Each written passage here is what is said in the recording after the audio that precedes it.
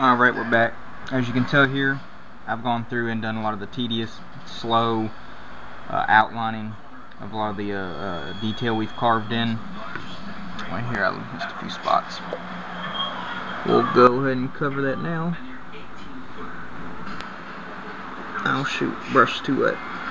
Make sure you keep your brush dry on detail work, otherwise it bleeds into the wood like it's doing now.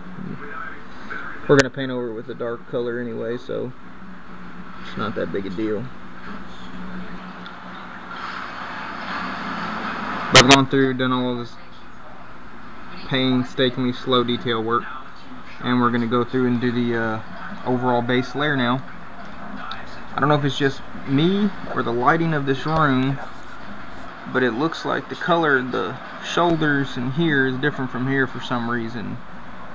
I don't know if that's just me. When I go back and look at this video, I'll see, but it might be something I need to touch up.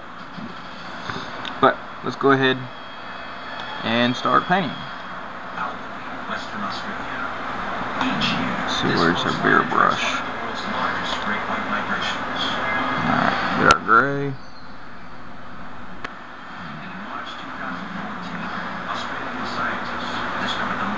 I use a little bit smaller brush around these areas we've already done, like the shoulders. It's got a lot of detail. Plus, it's a completely different type of paint, different shade of paint. Hopefully, we get the proper angle on this camera. Could be weighing around 1.6 tons. When they tag her, they make a shocking discovery. The shark is much larger. Had to soak these brushes last night in turpentine to get them to soften up. They're all crusty because I didn't properly clean them. I'm used to working with these acrylics, and they just clean up real easy in water. You just rinse them out real good when you're done, and then I usually let them sit overnight in a little cup of water. The next day they're good to go. Well, the paints we're using for the face, they just stiffen the brushes up for some reason. So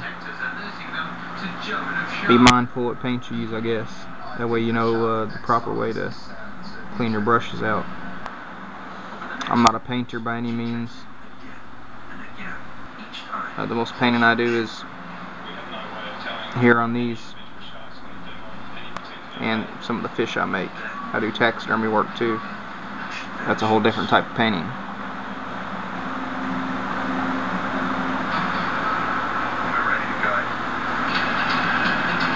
But we're trying to do the same thing with this, is keep it a little thin. That way where we've detailed it with the black, once it dries, it'll just barely show through to highlight where we've carved it. But I think you can see it pretty well just by itself. That's why you go ahead and do the work. Save you some paint. You put the work into it, and then it should show through.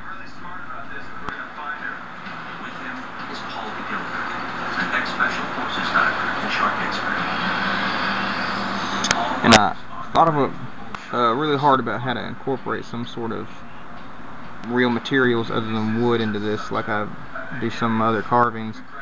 But he's just a character where there was no way to do that, unless maybe somebody who's a really big fan could point that out to me, and maybe when I do the second one I can do it to that one, because he was a tough carving, so I'm not going back and doing that second one anytime soon. Unless there's some big reason why I should go back and do it. But as of right now, it'll be left for another time. One of those rainy day projects where you're bored and got nothing to do, I guess. Because I have that second head made already, so if I wanted to, I could just pop it on there and not even have to carve up the face. But do tell me which face y'all like better. I'll do a side by side once we're done, just to remind you all the differences between the two. That first one I did, the test one, when I was testing out this camera, it was close. I really thought about just go ahead and using it, but when I got into this and started carving the face on the body, and then it just got away from me somehow, and it was looking horrible. I just thought about, okay, let's try and carve another one and see how that looks, if I can't fix any of the other things I didn't like on that first one. And I think this final head turned out really good, but it does aggravate me a little bit that I couldn't keep it a solid piece. I try and keep all my carvings one solid piece of wood, that way I don't have to glue and attach anything. But in some circumstances, it's better to do that than turn something out that you're not happy with, because it's still all wood carved, all done by hand. It's from the same block of wood, it's just not one solid piece of wood. By the time we're finished with it though, with the type of glue we use and that wire, it won't move anywhere. I mean, you'd have to try pretty hard to break it off.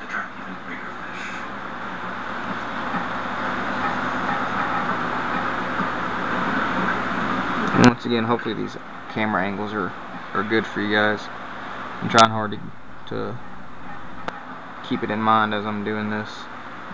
You get so used to not worrying about a camera and worrying about a third eye, essentially, that you just get caught up doing things the way you normally do it, and that's how I've got some bad camera angles here recently.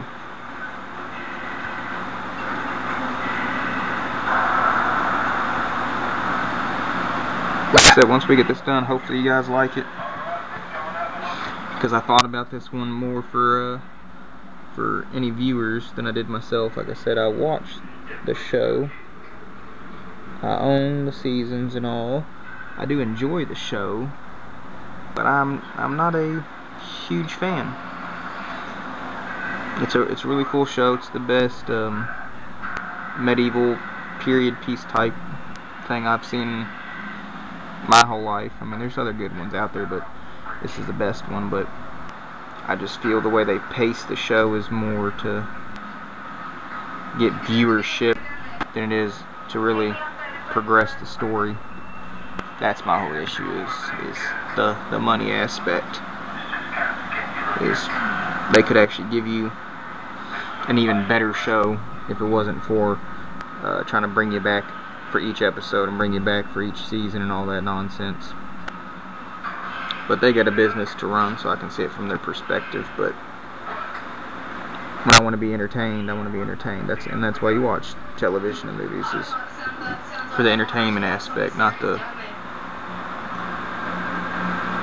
red tape that HBO and all them have to deal with. Like I said, I'm not hating on the show. It's a really cool show.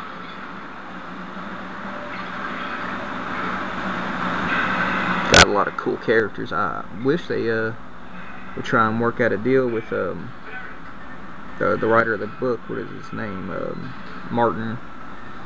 I wish they would work with him and see if they can't do some sort of spin-off on maybe the origins of the White Walkers and stuff, because they're the coolest characters to me. I mean, everybody's seen dragons before, and that's one thing I wasn't really super impressed with the dragons on the show. I mean, they're cool and all. I mean, all dragons are cool, but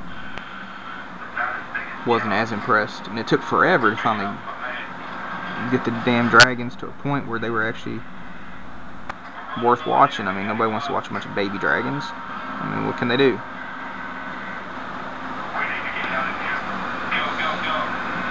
But the White Walkers, ever since the very first episode, is what really intrigued me. It was that cool and a new creature that we haven't seen before.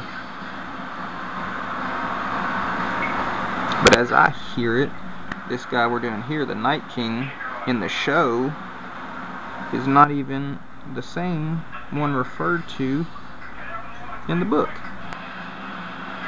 But that's how adaptations go. That's why I haven't ever read the books, because I've watched the show first, and I think it's tainted what I would envision. If you read the book first, you can envision it in your mind, and then when you watch the show, I think you get a better appreciation for the books.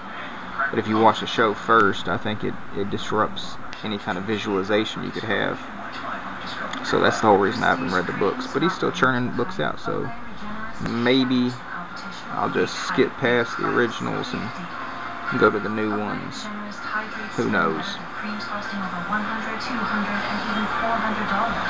Maybe if any of you Game of Thrones fans watch this, you can recommend that for me. Should I get the books or not?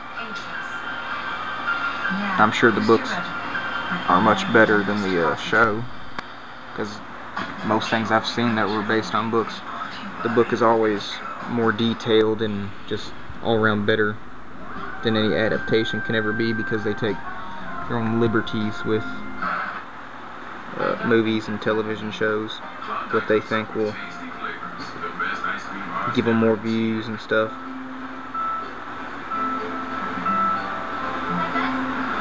I don't know how many Stephen King movies I've heard that Stephen King himself just can't stand.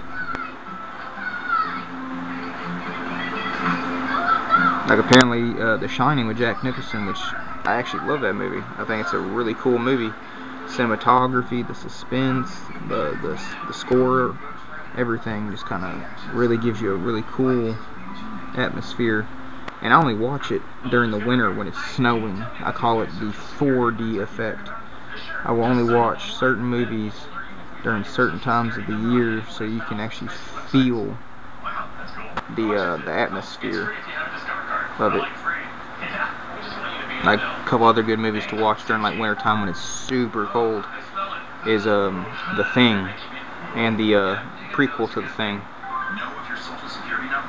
Especially if it's got snow outside. Great movies. So I recommend giving that a try, people. Anybody watching this,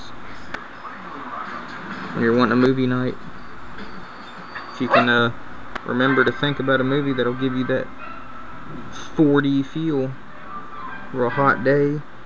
Think of a movie that has a real hot kind of overall plot, like Tremors. I watch the movie Tremors with the graboids, the big worm creatures that come out of the ground. I watch them during the summertime because it gives you that 4D feel.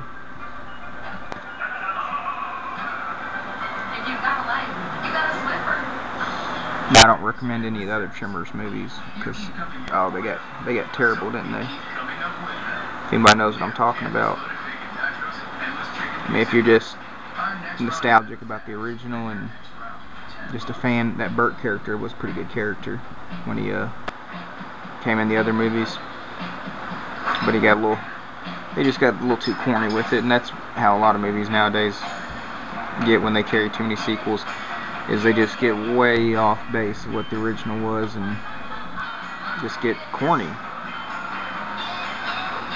I think it was Tremors 3, somebody really overlooked the design and the color of the great white graboid, because he looks like a male appendage, if you know what I mean. Look it up if you don't know what I'm talking about. I believe it's Tremors 3, the great white graboid. He calls him El Blanco. Looks like a gigantic male appendage. How did people let that get past editing and screening and all that without somebody mentioning it? Or maybe they did it on purpose as like an inside joke. Who knows? The most important financial decisions aren't made in days. They're made around kitchen tables, not fortunes, by real people. That was actually a character I thought about carving one day is one of the graboids from that movie. So I guess it just kind of popped in my head because I've been thinking about it. So there's another one. Tell me what y'all think about seeing me make the graboids from Tremor. Big giant worm creature.